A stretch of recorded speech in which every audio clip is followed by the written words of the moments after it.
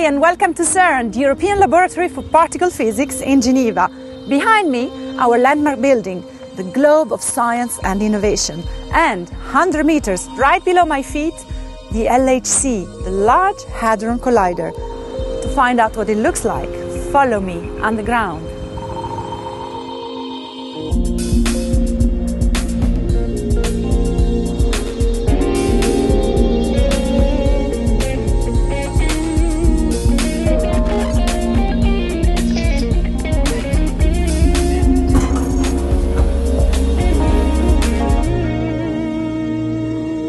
Hi, Steve. Hi, Paula.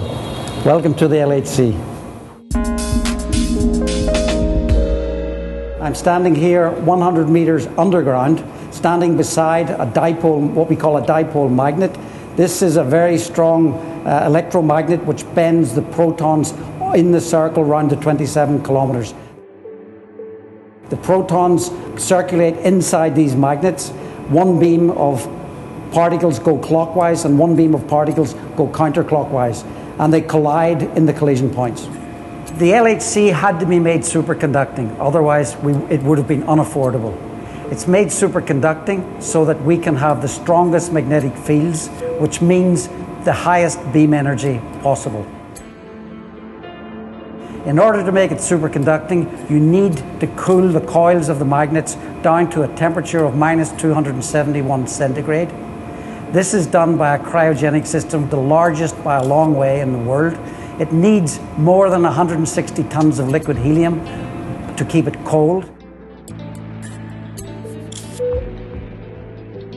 You've seen the blue magnets. Now the blue dipole magnets are needed for bending. The quadrupoles are needed for focusing the beam. We need to focus the beam so the beam is very small. Now the dipoles are connected to the quadrupoles by these so-called magnet interconnects.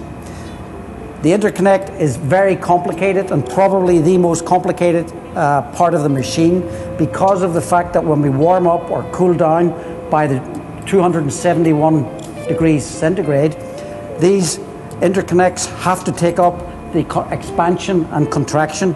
For example, over the range of temperature, this interconnect shrinks or expands by about 5 centimeters when we cool down from room temperature.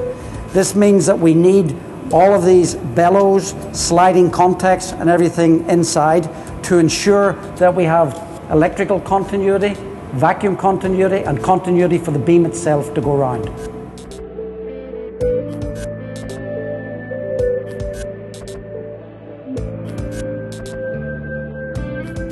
Thank you, Steve, for this description. Let's now follow the protons until the first collision point. Thank you very much. During their journey inside the LHC, the beams of protons collide simultaneously in 4 points around the ring. To see what happens during these collisions, physicists from all over the world have built huge detectors surrounding each of the 4 collision points. We are now approaching collision point number 1, where the Atlas detector sits in a huge cavern. This is the Atlas cavern at point 1 of the LHC accelerator. The two beams collide in the middle of the cavern, and the collision point is surrounded by this enormous and high-tech detector, which is there to reconstruct, measure, identify almost all the particles produced in the collision. So these big detectors can be seen as a giant digital camera which takes pictures of the collisions. But of course it has to be a very, very fast camera because the two beams collide 40 million times a second. And so the detector must be ready to take picture at a very high speed. The detector is 25 meters high, so almost has a 5-story building, and 45 meters long. So why so big? Well, so big because you need big volumes in order to absorb and measure the very high energy particles produced in the collision of the two high energy proton beams produced by the LHC. What strikes people, of course, are the dimension, the size of this very big detector. But at the same time, this detector has to be extremely precise, because we want to track every individual particle with the precision of a few microns.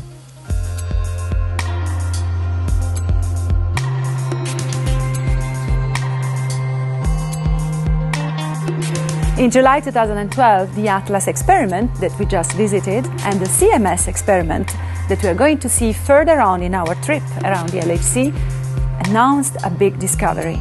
They both found the Higgs boson that is responsible for the mass of the fundamental particles we are all made of. Continuing our trip inside the LHC beam pipe, 3 kilometers after the ATLAS detector's cavern, we find collision point number 2, hosting another detector, ALICE. Its purpose is slightly different from the ATLAS experiments. Let's find out about it from our ALICE expert. So ALICE is the LHC experiment that studies the properties of the primordial matter when the constituents of the matter, namely the quarks and the gluons, were not bound together. So the quarks are the elementary particles that you find inside the protons and the nucleons, while the gluons are the sort of glue that keeps them together.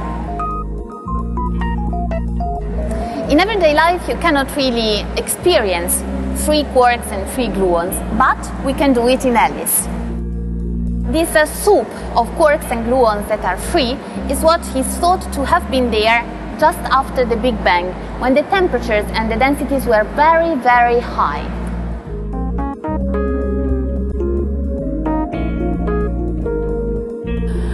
What happens after the collision is that the protons and the neutrons melt, and then the quarks and the gluons are liberated. What have we learned so far in ALICE? So we have been able to recreate such exotic state of matter. We have found that it has a temperature which is extremely high, of a few trillion degrees.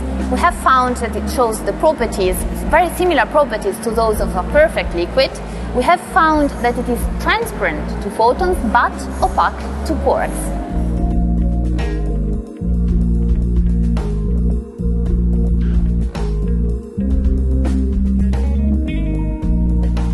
As we've seen with ALICE, not all of the LHC detectors have been hunting for the Higgs boson.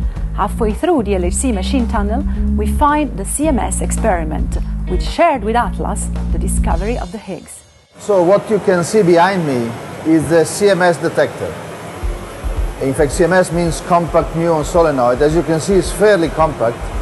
I mean, the whole thing weighs up to 14 million kilos. At this moment, you can see it open.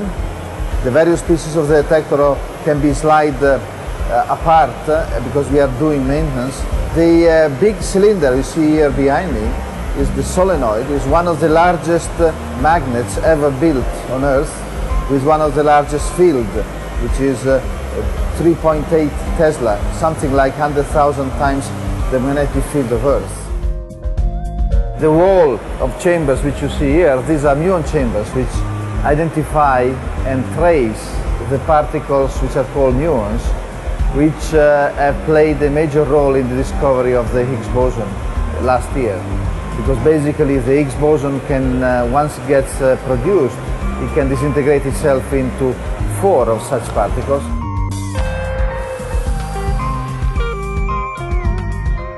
Now the muons would basically be traveling through out of the detector and through those gray chambers which you see there, and those are used to reconstruct the muon tracks.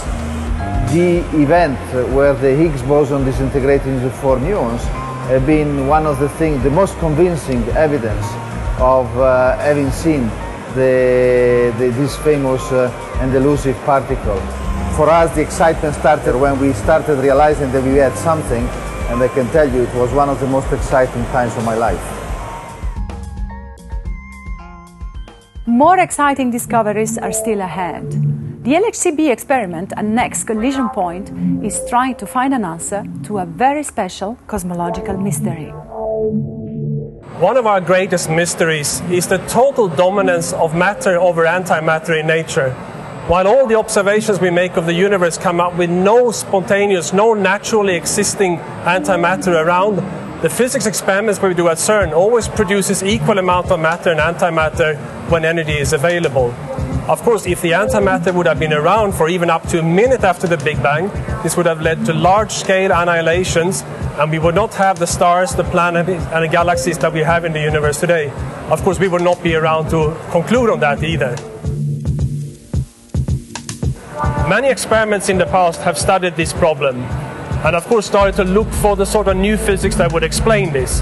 In fact, we do see a difference between matter and antimatter, but it's much too small to explain how in the world it comes that all of the antimatter vanished in the first fraction of a second after the Big Bang.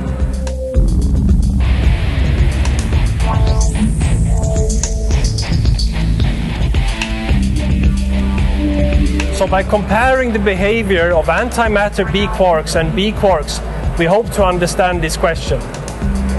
At the LHC, we have access to more energy than ever, and in fact it allows us to travel further back in time than any past experiment. At this time, the universe was largely composed of very heavy quarks, the ones we refer to as the beauty quark and the top quark. Now, in particular, the beauty quark is very interesting because it participates to a large repertoire of different phenomena.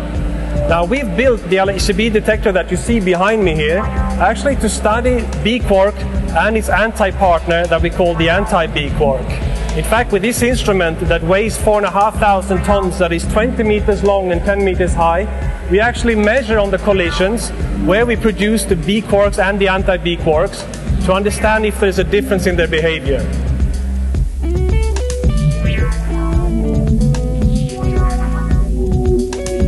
During the first run with the LHC, now between 2010 and 2012, we've actually had almost 200 trillion encounters between proton bunches in our experiment. So with the help of these collisions, we've been able to make more precise measurements on antimatter matter than we ever even expected 3 years ago. And it turns out that the best model we have about the universe that we call the standard model is still holding out. Surprisingly, or maybe not so surprisingly, nature is hiding this problem of the disappearance of the antimatter very preciously. But of course, it leaves the run 2 with the LHC in a few years from now even more exciting.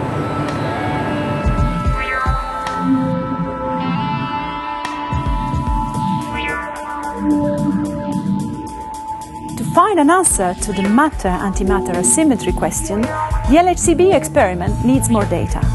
More data means more collisions and a higher energy, and that's what all of the LHC experiments need to increase their potential for new discoveries. For that reason, the LHC machine is currently being upgraded to double its collision energy. What are the physicists hoping to find next? We're really looking forward to running the LHC at higher energies because that will enable us to produce all sorts of new particles, if they exist. And anyway, we can always study the Higgs boson in much more detail than was possible with low energy LHC. So one of the new ideas that I'm particularly excited about is supersymmetry, that predicts all sorts of new particles. And it might explain the dark matter that fills up the universe. So that's what I'm shooting for.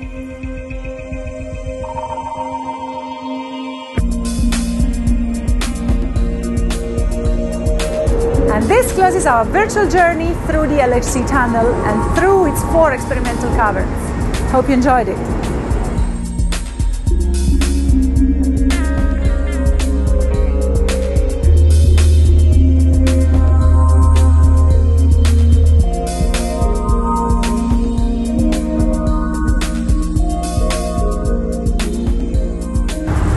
What are the physicists hoping to find next? Yeah, I think you just missed 2 words. I don't know if they're important. They're not. You said No, they're not. to improve the. No, because it's too much. I decided.